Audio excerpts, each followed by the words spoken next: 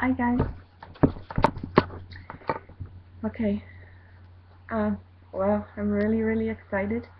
Today, March the 21st, is our deadline date. In Acts 27, the Lord said He would 14 days of watch. After 14 days, Paul said to the disciples, "Go ahead and eat, because you have been on the watch for 14 days." It was a 14-day period of lamentation and of fasting. So, in order for that to be true, the Lord needed to close it today. Moving on from lamentation to mourning. So, expecting to see the plane today. I'm hoping He's going to manifest it in the physical. But either way, He's going to give us a sign, and He has. Okay? So, I'm really excited. And I want to bring this to you guys. He's been showing me so much stuff. And I'm so excited. I can't wait to bring it to you. But first I'm going to try to collect all my thoughts, because there's too much and it was all coming at me. And I didn't know where to go anymore, because I was writing some stuff and other stuff would come and then I'd forget where I was, and then I was trying to follow it and it wasn't going anymore. I couldn't get a chronological order. I was just too excited. And I need to come and show you all this stuff. That plane is a needle on the cloth. He has shown me the cloth. He has shown me where we are. Okay? I'm going to try to gather my thoughts today and do the video and maybe start bringing them for you tomorrow. Okay? So, yeah. But first I'm going to show you today, as promised, after 14 days, from March 7th, the Lord said He would close Purim, and we move it from a time of lamentation to a time of mourning. Okay? This is what happened today in the news. Oh, I'm hoping we're not going to have the glare. Indiana, a 6.7 powerful earthquake. Okay? Has struck India. Indian Ocean. Guys, we looked at the study about the sinkhole that had swallowed up a fire engine in India, and Indiana, and Indiana means from India. India is from Indianapolis. Is about the police, it's about the territory, it is about the law, but the territory. Okay, so when we're looking at a word and its root words, they're of the same territory. Okay, so Indiana, or India and Indian Ocean, same thing. Okay, so expecting to see something today that would close off the lamentation and bring it into mourning. Maybe the Lord will bring up the flame. It would be really nice. What if that earthquake shook it up? Brings it up. But anyways, okay, I need to show you this before I can go back to all my studies and hopefully start bringing it to you, and I can show you the clock. Okay, and so much more. 6.7 earthquake. Well, in the concordance, okay, in the Hebrew concordance, 67, okay, I will show you. We will be looking at both the Hebrew and the Greek. In the Hebrew, first of all, it means meadow of Egypt, a place east of the Jordan, and it's referencing just one occurrence, so there's no confusion. I love when that happens. 67 means only one scripture in the entire Bible.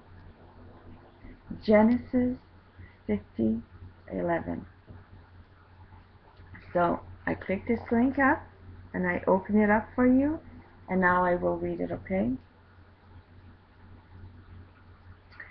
Now, oh my God, if I go back to 10, I get even more information. And I will do that because the words just popped up. When they came to the threshing floor of Atad, which is beyond the Jordan, they lamented there with a very great and sorrowful lamentation, and he observed 7 days mourning for his father. Okay?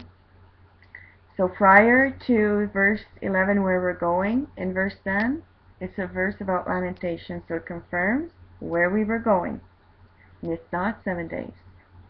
The object of our study is not this verse. It was Acts 27, about 14 days. But what he's establishing here, before we get to our verse 11, was that verse 10, it was first of all about lamentation. Now we're going into verse 11, into the next phase, which is today, 6.767. And when the inhabitants of the land, the Canaanites, saw the mourning at the threshing floor of Atad, they said, "This is a grievous mourning for the Egyptians." This 6.7 here today, this is a grievous mourning for the Egyptians. Verse 10, Lamentations. Verse 11, now, the object of the 6.7, it has now moved into mourning from verse 10 to verse 11. This is a sign from the Lord today. So, right on target, exactly what he showed us, confirming this entire study. I thank you guys, but confirming me. Thank you, Lord, that I'm understanding what you're saying and showing, establishing it publicly with the 6.7. All this study, he said it, 239 passengers, he said it, it was all him. Thank the Lord. 67 in the Greek, okay, means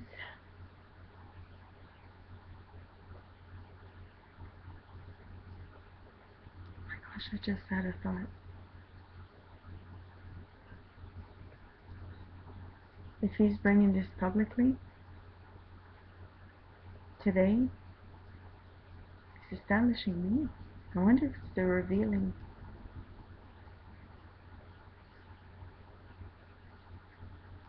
He's been showing me so much stuff last night, it's really about illumination. Anyways, I'll tell you that much. 67 in the Hebrew, or the Greek. Now we're moving on to the Greek. It's referencing Acts 25:13. I hope there's not too much glare and I can show you. Oh, I can't get it. I'm so sorry. Acts 25:13. I'll read it for you with pleasure. Now when several days had elapsed, and guys, this is certainly the case here. I don't know what the story was before. I'm reading the verse, okay? Now when several days had elapsed, King Agrippa and Bernice arrived at Caesarea and paid their respects to Festus.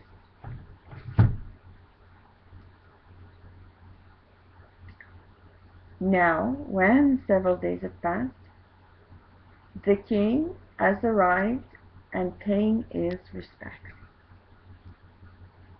Guys, it's a visitation. Today. Today.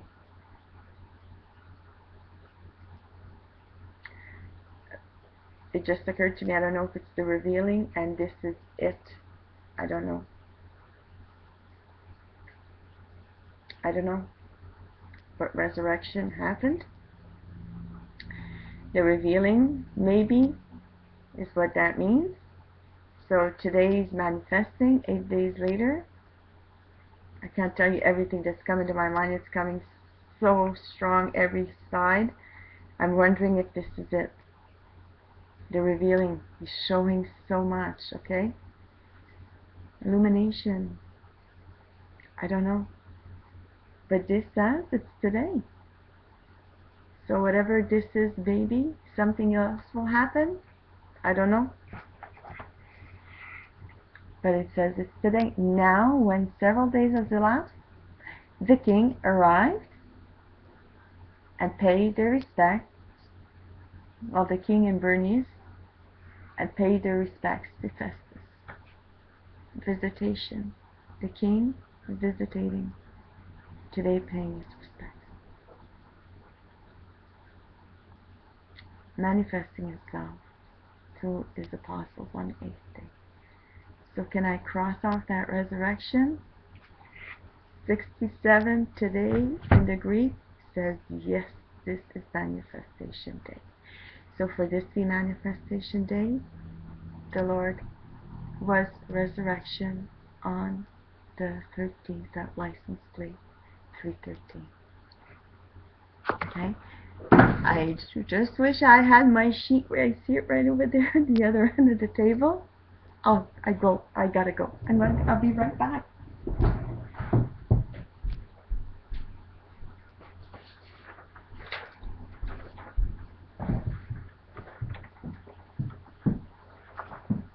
Guys, resurrection has happened.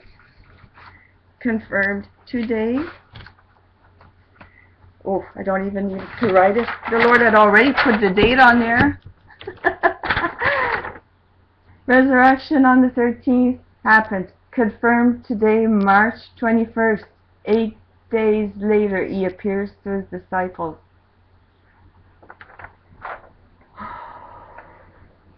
Everything confirmed today. Everything about this entire study, about this, or about this, and this, and this, it's all happened. He's closing it off today. With that earthquake. It's our sign. Guys. Okay? So, oh my gosh. I hope something else happens because honestly I'm so tired. It's been just a big oof of information, but really, really exciting stuff that I want to bring to you. It's the clock. It's ticking. I gotta show you where we are. Okay? Thanks for watching. I'll put it all together as best as I can today. So I hereby proclaim the acceptable year of the Lord from now until September 23rd, 2015. Repent, be baptized, please receive the gift of the Holy Spirit. You can read about it in Acts 2:38. I think that baptism is the key because yesterday he told us with the 9 unopened seals. The seals was referencing the 9 in the Greek, the word of God coming to John in the wilderness, and he said, go out and baptize. That was the 9 in the Greek, and it was about being sealed. The word of the Lord came. I couldn't tie in the scripture. I knew it meant something, and it showed it to me afterwards. That was the link I was missing. Go out and baptize the Lord. The word of the Lord came to John in the wilderness saying, go out and baptize. And then it was about the seal. I think if you are sealed, it's the baptism. Immersion in the water. Being in the water, there are scriptures in the Bible that say when you are underwater, you are dead in Christ. So I think that's the seal. I can't confirm it yet. Okay? But that's what the 9 unopened seals was revealing. Okay? The word of God in the wilderness saying to John, go out, baptize. Okay? Please get baptized. We are so running out of time. I put a video out there the Lord had me at one point saying to people to go get themselves baptized and in return to baptize other people. And when he said that to me, I said, Lord, it's almost like you want to start a chain. And he said, it's time to get people into the promised land. It's time to get people back home. I've put out that video. I've said those messages here. I've said those messages to my family because they're Catholics. And this is not the baptism that the Lord is asking for. Okay? So, if you're not sure, you can go out there and you can Google all this stuff. I personally have put a video out on this where the Lord is asking you to get baptized. And in the meantime, as well, you baptize other people. You tell them to baptize other people. And when I said, Lord, because I just have a shower upstairs, I didn't even have a bathtub that I could baptize my children in. He told me not to stand on the doctrines of men, that he is the judge of all things. Guys, he's telling you right now, he's looking to the heart. Make that pledge and dip your head in the water. Don't send me an email asking me, can you baptize yourself? I don't know. I'm telling you, bring it to the Lord, okay? You certainly have nothing to lose to say, Lord, please baptize me. My heart is in the right place, and do it. Just do it. At least he knows. Maybe it's not what he's looking for, but if he's got no choice at all, you don't know what he's going to accept because he wants to save you. Just do it, okay? Just do it. Like he said to me, do not stand on the doctrines of men. Eternity is in the balance, and he wants to save you, okay? Or baptize somebody else and let them baptize you back. Okay, hopefully somebody with the Holy Spirit. If you know that they have themselves the baptism of the Holy Spirit, it's a great place to start. If you're not, please don't drown because of it. Try something, anything. Baptize yourselves if you have to. Take it to the Lord. Ask if you'll accept it. Okay? Love you guys. Thanks for watching. Bye.